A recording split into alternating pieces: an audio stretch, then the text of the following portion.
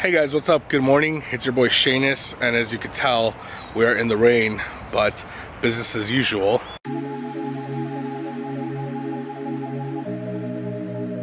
So while still being safe and doing the whole social isolation thing, I woke up a little early on a rainy day because in San Diego, our weather is just being really wacky, to go ahead and release this video out. Just some minor edits, but first and foremost, I just, like everybody else, I know it's a major deal, the whole COVID-19 situation.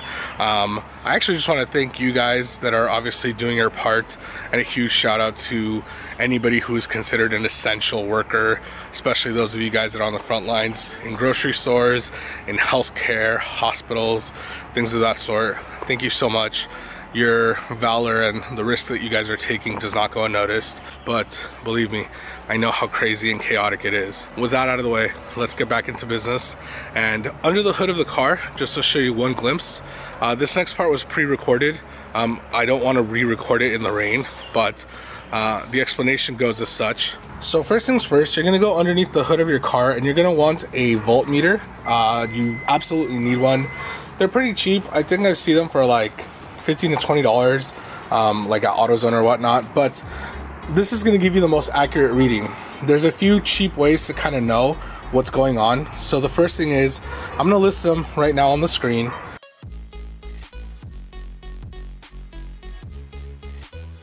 But typically, things to note is all cars, most cars, are running on a 12 volt battery system. Stock battery will even tell you 12 volts. So generally speaking, the battery to be fully charged, as you can guess, should be at 12 volts. Actually, that's a little off. Usually it's anywhere between 12.4 to 12.55, as you're going to see right now. When the car is on and the alternator being healthy, not always, but the alternator being healthy and the battery being healthy, the voltage should spike up to about the same, but by 2. So 14.45, 14.55 will demonstrate a healthy battery there, and a charging system, essentially. If it doesn't show that, then you can have a faulty alternator or even a battery. But if you know cars, there's one rule that I will tell you, is that when one thing fails, unfortunately, usually 2 or 3 other things fail. It's just a weird habit. Lastly, I'll show you a way to see if your battery is just in horrible health. Because sometimes batteries can lie. They might show that they're holding a charge, and then when you put a load on them, they start immediately depleting right away. So again, these are all indicators and little cheap tricks to kind of check. Fortunately, most auto parts stores have ways to check your actual battery by doing a stress test, and some of them have similar functionality on trying to test an alternator. There's no 100% sure way, but again, these are key signs that will definitely help you figure that out. Big disclaimer, by making this video, I found out that my voltmeter is no longer doing its job. It was giving me readings below where they should be on 3 separate cars, all of which have healthy batteries, one of which had a new battery. You should get a healthy reading for a healthy battery, should be around 12 volts to 12.5. 12.5, usually you would get something like that if you had just ran the car, if you just turned off the car from running it. And obviously for newer batteries, you would get lower to the 12s when you've had the battery for a while. Doesn't mean it's bad, it's just obviously slowly degrading. So that's what a healthy reading should be. If the car is on when you're doing this test, you should easily get a 14 to 14.5 volts. Once again, just denoting that you have your charging system on. Now, I'm saying that you should get that reading when it's on based off the fact that the car is not going anywhere and you are just idling. And I'll touch base on that a little bit later down the road. But that's the reading you should get. Now, if the car is off and you're trying to see if your battery is still good and holding a charge, one of the easiest ways is to just start putting loads onto the car. So what that means is turning on as many lights as you can, turn on your interior dome lights, put your key in the ignition and turn on your headlights, turn on your stereo. And basically what you'll see is, if the battery's good, you'll see the tiniest of dips. So if you're getting a 12.4 reading, you'll probably see it go down to 12.3, maybe 12.2, depending on what it is that you put on. If the battery's starting to go bad, you'll see either that number diminish fast, really. If it's bad, you'll probably see that volt number decrease really quickly and rapidly. So maybe it'll go to 12.2, and then you'll see 12.1, 12, 11.9, 11.8, 11.7, and so on. If it's really bad, then you will just see it completely drop from that 12 to like 11, 10, 9, 8 volts, which means that unfortunately the battery is no longer holding charge. If you start noticing it's trickling fast in numbers, like I mentioned prior, it means that the battery is ready to go out. And obviously if it just dumps really quick, then you probably want to replace it ASAP. And so here's one simple thing. A lot of people buy these things, right? USB adapters for your vehicle. So this one's kind of neat because it has a little trick. I'm gonna plug it in, and as you can see, it has a little tool. Now, sometimes they will be off, not entirely 100%. The car's on, so 14.1 again would be technically a good reading. Now, I know you guys saw the USB hub with the voltmeter, and that's really cool.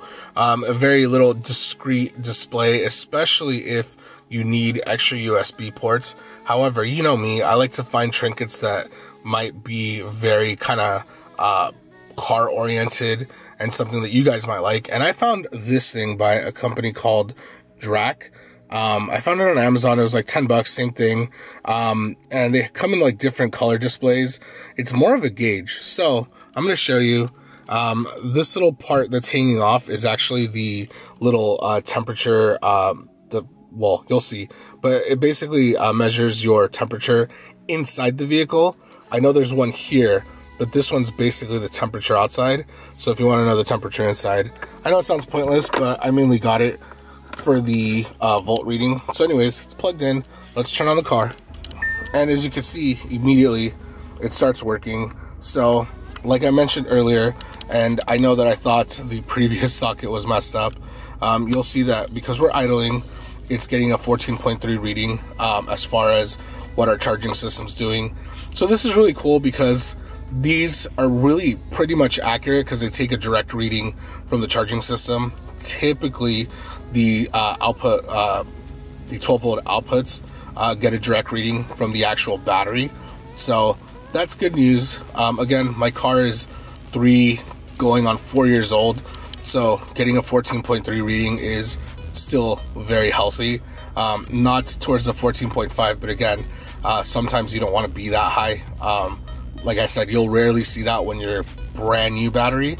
So this is good. And then obviously the red is the temperature on the inside, which, like I said, it's raining today, so 59.7 makes sense. But it's a really great indicator that our charging system is healthy and doing its job. Obviously, if we see fluctuations or if that number starts dropping, that kind of gives us a warning. If the volt number actually exceeds 14.5, then we're actually overcharging, which is also dangerous. So as much as you might think, oh, the higher the better, that's not the case. We do not want to see a number that it's over 14.5 because I would be very concerned. Also, clearly, you don't want to see a number underneath like a 12. Technically, if it's on, if the car's on, you kind of don't want to go under 12.5-ish, 12, I'd say 12.2. We don't want to go underneath that. 12 is still acceptable, but we really don't want to go much lower than that because that would also tell us that our charging system, something is wrong with it. So I mentioned earlier about seeing a 14.3 at idle. That's because when you're actually moving, say you're going at a consistent speed on the freeway, there's a load on the car. So you'll actually see this number drop from a 14.3 somewhere along the 12s. For me, it seems that I kind of sit anywhere between 12.5 and 12.7, which is fine, once again, because we're under load. Maybe not an extreme load that it's a little higher than the numbers I just stated, but this is just really good feedback for those of you guys that are suspecting you need a battery replacement, or you want to know if maybe your alternator is going bad. You have one clear way of testing the battery, but you want to know if the charging system is doing its job, and you'll clearly see it here, because if this number starts changing, especially while you're driving, that means that there's more than likely something wrong with the actual charging system itself, in this case the alternator. The last thing before I sign off that I do want to also inform you guys is that if you see a good reading here, also please don't assume that your battery is doing a good job. If the charging system is healthy, you will always get a proper reading in here, and the battery will almost always lie to you and give you a false reading that it's holding a charge. Because I know I mentioned this number comes from typically the battery. However, when the battery is getting a good charge, a healthy charge, it will almost always give you the false reading that it's holding. But clearly what will happen is that when you actually turn off the car, so the alternator is no longer working, the charging system is no longer working, you'll discover really quickly that if the battery is bad, under load, obviously like I mentioned before, you'll either see the number start to trickle down really fast, meaning that it's going bad, or you'll see the number just plummet, which means that you probably want to change the battery ASAP. And like I said, as far as battery testing, you almost always, at least from home, you want to have a voltmeter, and those things sell pretty cheaply as well. Just make sure you get a decent quality. I wouldn't go for the cheapest of cheap. If for whatever reason you don't have a voltmeter, or you just don't want to buy one, you can go to your local auto parts store, and almost all of these places have actual battery testers. And these are a little bit more inclusive because they will put a very hard load onto your battery to see if your battery could withstand it. Those tests I would honestly take sometimes with a grain of salt. The only reason why I state that is because you can have a battery that's on its way out but will still last you a good amount of time, and then if you take it to those places because it's not meeting the rigorous standards of that machine, you'll get it as a failure, and they'll just tell you it's a bad battery, you need to replace it. So that's the reason why I kind of go with the voltmeter instead. It would just be a smarter idea to kind of check for yourself, because like I said, while they're not wrong, you probably do want to change the battery. Again, their job is to sell, and you probably might not need to change it right that moment, especially if you're not in a financial situation to do so.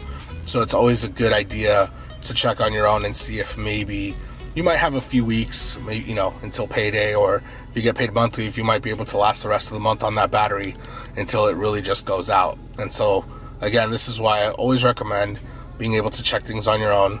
As always, rough times, gotta stay indoors, so this is the one thing that I could think of releasing for you guys. I do have a video coming out next week reviewing that one USB Nanda device. I found a slight little bug with it, and I just kind of want to make sure that it is that particular item that's causing the problem, so that way I can show you guys on camera and just debunk it once and for all. But as always, guys, thanks for all the love and support. Please, please, please be safe out there. If you don't need to be out, you know, I'm not your parents, but please stay at home, and I'll see you guys in the next video. Bye.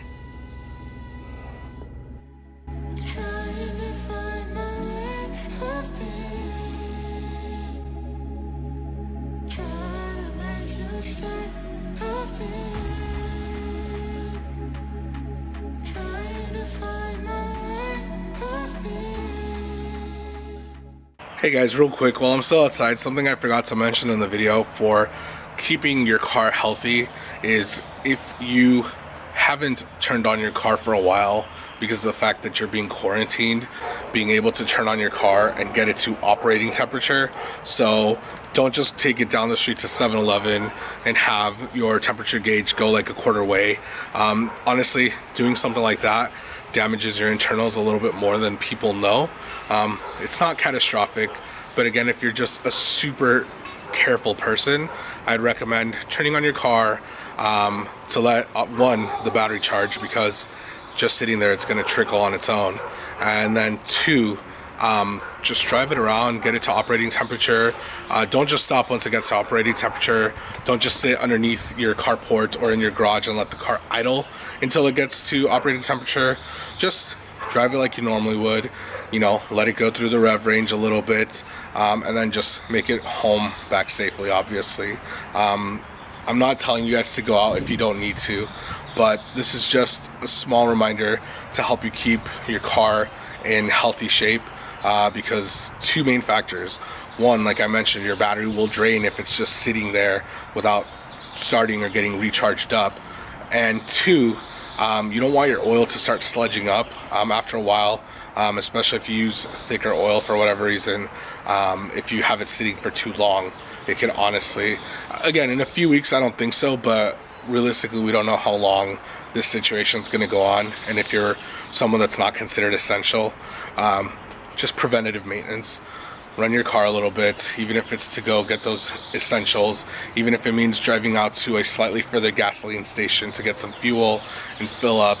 Just, you know, do that to get your car to operating temperature, drive it for a little bit, let it charge, you know, let it be lively, and we'll probably save you some headaches down the road. Bye guys.